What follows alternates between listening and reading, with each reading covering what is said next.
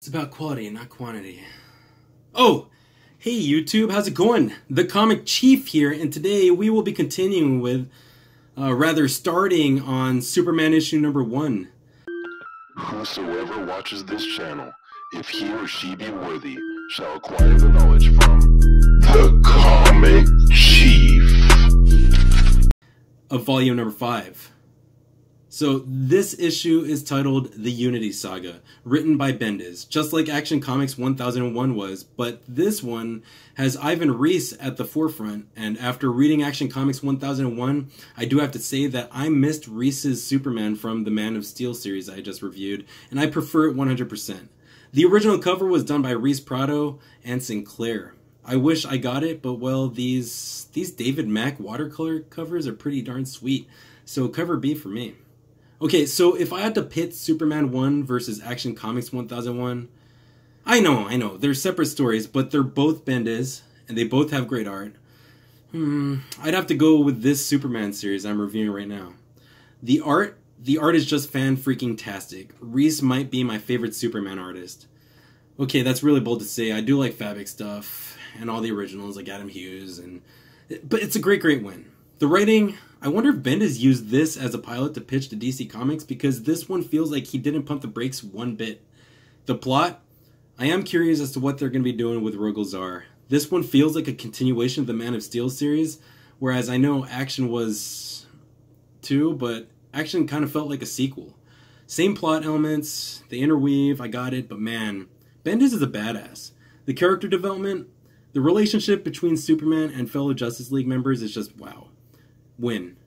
Price point, only $3.99 for an issue number 1. Marvel could learn a thing or two from DC Comics on that, and this one has a digital code, so it's a win. This is a straight 5 out of 5 for me. Hell, brownie points for now. I would do 6 out of 5. Okay, so the first page of this inaugural issue has Superman flying in space, and a long but welcomed intro that recaps the events of the Man of Steel. I'll tell you what. I wasn't sure about Bendis' Superman, but now I'm sure as hell. I'm pulling those titles for as long as he's behind the scenes. So Superman is flying in space, and his narration is key. Already my favorite writing throughout the book. He's a man of many emotions, and when we get into the latter part of my review, you'll see that he's a man filled with hope, love, and everything that I grew up with when it came to the Man in Blue. Okay, back to the review.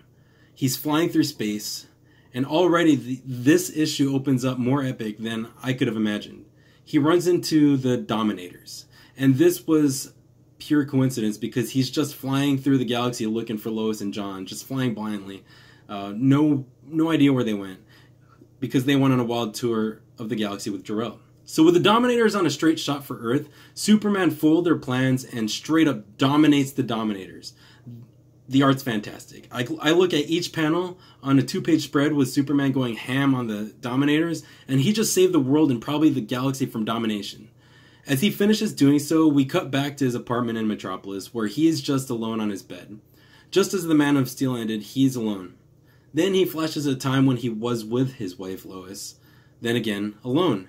The next page, he's alone at his kitchen table. Then he flashes back to John Kent getting ready for school.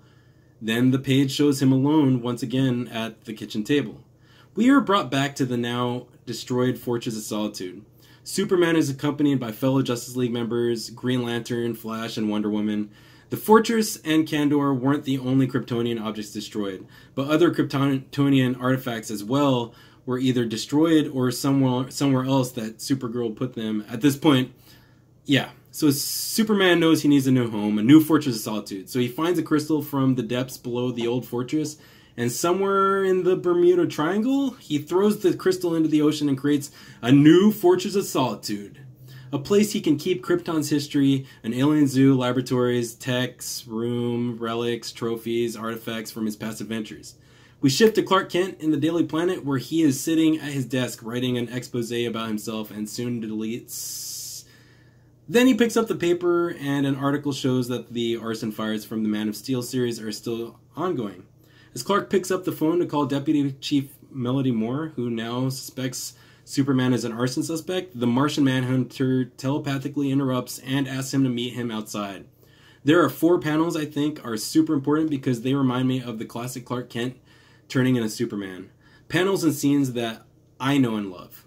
So he places his hand on his glasses as if to take them off, waits for an intern to pass by while he stands outside the utility closet, where we all know he's going to go change into Superman. And when we get to Superman and the Martian Manhunter hovering above the Daily Planet, Superman refers to him as the heart and soul of the Justice League. Over the next several pages, I can see the respect, admiration, and love that Clark Kent has for John Jones. John was there in an attempt to console Superman and offer his condolences on the recent retcon of the destruction of Krypton, the loss of Kandor. And yeah, the writing is incredible and it takes away from the super serious tone, but it's a good balance. Several times Superman tells John to hold that thought. First it was to defeat a dinosaur, next it was to save people from a raging fire, then it was to defeat an astronaut ape in space. Is that Titano? But between every save, it fortified the relationship between John and Clark. Superman asked John to look into finding a way to communicate with John and Lois. John told Superman he was the one to unite the Earth, prepare them for not just world peace, but intergalactic peace, and that his hope was a beacon for unleashing the full potential of what Earth could be in the future, and that it could only be him. This review doesn't do the writing justice. Bendis actually killed it, and I'm glad. It gives me something to look forward to. So while John sees it clear as day, Superman politely declines and tells him he'll think about it.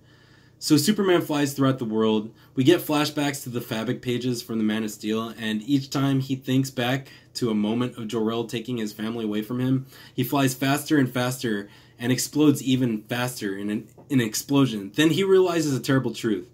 I don't know if it was something new or if it was something all along that's been happening throughout the story. He realizes that the entire Earth was in the Phantom Zone and that danger was coming. All of Krypton's biggest and baddest monsters and criminals were in there with them. So the solicitation for the next issue says, next, Rogol Zar returns. It can't be. Are they going to bring him back this soon? I know he's a new big baddie, but come on. What do you think, YouTube? And don't answer if you've already read the next issues. But is this real? Or is this a dream? Well, that's all I got, YouTube. This is Comic Chief going offline.